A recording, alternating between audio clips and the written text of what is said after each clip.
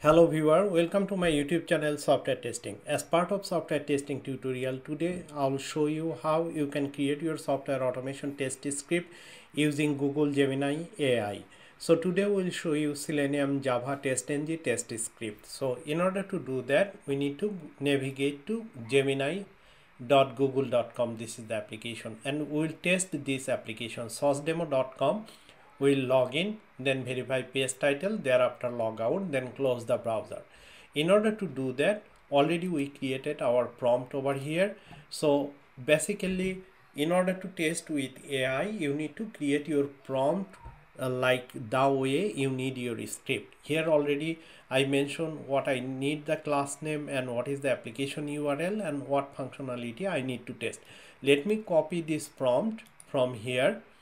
Go to Google Gemini and paste it over here, then hit enter from keyboard, or you can click over here. So then it will analyze and write your test script. So it is writing, and let's see how it goes.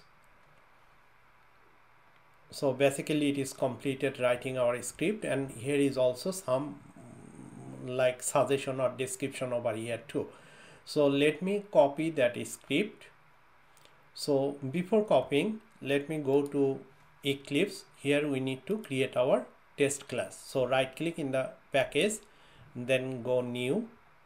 If you don't find over here TestNG, click other. Here is the TestNG, click next. Here you need to keep up to source. Then you need to write your test class name. Basically in the prompt we mention our class name.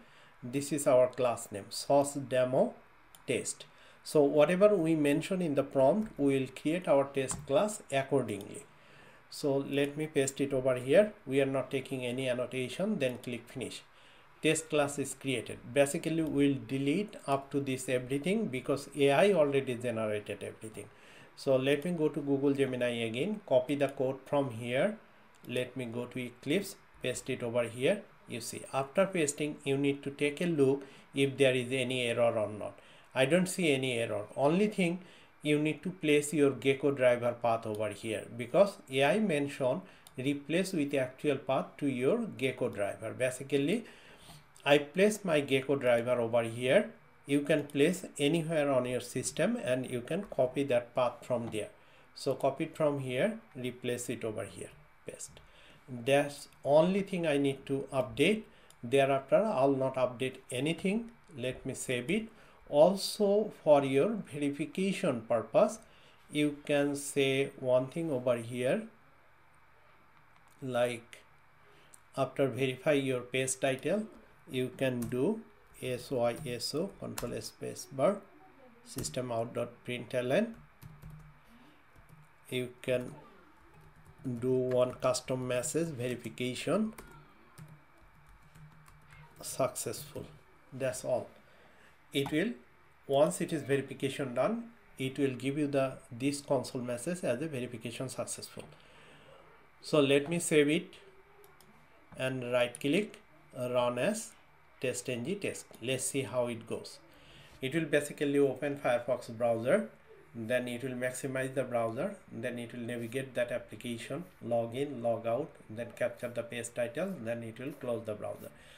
It is basically navigated, log in, now log out and close the browser. You see, also our verification message, it is pass all three, and also our verification, you see, verification successful.